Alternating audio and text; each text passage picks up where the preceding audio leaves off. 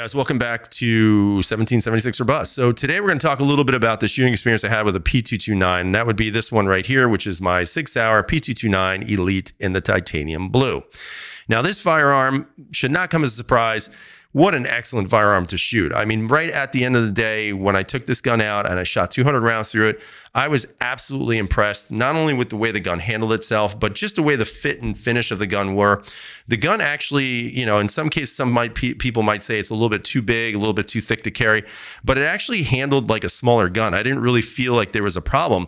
I mean, all the controls are very, very centrally located in regards to where your thumb is going to be. And so I didn't really have any issues manipulating any of the controls, whether it was the decocker or even the slide.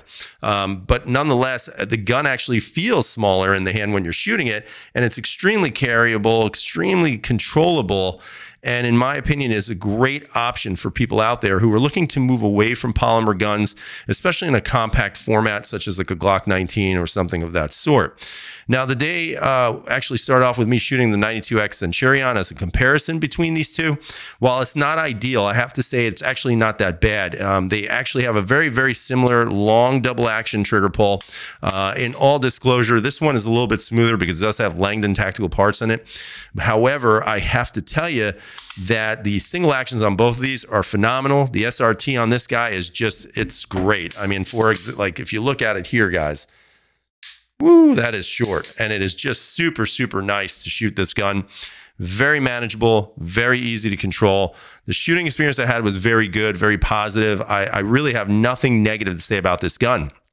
It handled different types of brass that I had with me, and overall, looking at the gun and just looking at the fit and finish of everything of it. Again, this was a used gun, and it looks brand new even after 200 more rounds through it.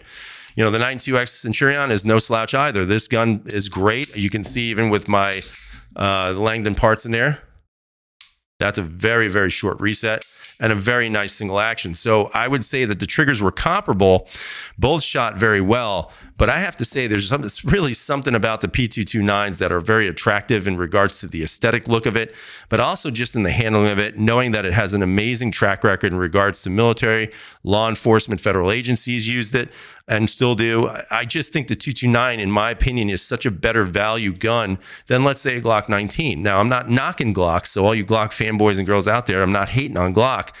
But at the same time, you're just getting a better build, in my opinion, in one of these firearms. It's not excessively difficult to work on. It's a fairly straightforward couple of springs here and there. But other than that, it's really technically a very, very easy gun to work on, and just make it more to your liking if you choose to do that. The trigger pull and the trigger is just in the right spot for my finger. So again, just holding that gun and just being able to zero in on what I was shooting at, although not perfect by any means whatsoever, still felt very good. It was, again, very controllable, very easy to manage as a firearm. I didn't feel any slippage because it's aluminum in the lower, where, you know, the gun might be flopping out of your hand a little bit, which is, you know, I don't know if that's really true or not. But nonetheless, even with the hoe grips on here, it just really stabilized the gun a little bit better. It does add a little bit more to the thickness and the grip than, let's say, the original hand or grips it came with, but I'll take that trade-off because I just like the way these fit a little bit better on the gun, and I do feel like they are a little bit more tactile in regards to just giving you a little bit more bite on your hands, and you can see them right there. So, I mean, overall, if I'm going to recommend a gun right now, I'm not gonna lie, guys, I'm gonna recommend a P229. Why? Because it's a solid build, great track record, great trigger on the SRT. You can always adapt and adjust what your hammer pull is gonna be if you just get a new hammer spring. Again, if you do your reading, you'll know which one to put in there based on poundage and making sure you don't get light primer strikes. I did not get any on this thing. This thing was absolutely perfect, and it is truly a beast of a handgun. Now, some might say, well, the Elite is a good gun, which this is right here, but why wouldn't you get a Legion? I'm not sure if you really need a Legion at this point. I think the Legion is an amazing firearm in itself. I've never owned one because I'm not going to pay $1,400 for a Sig when I got this thing for under $1,000. And the way I look at it is this gun, in my opinion, is just as good as a Legion. Yes, you get a little bit longer beaver tail, and no, you don't get the Grey Guns trigger, but again, the SRT on this and a new hammer spring on this has really juiced this gun up to just be a fantastic shooting firearm. So I'd like for you guys to leave those comments down below if you guys wouldn't mind.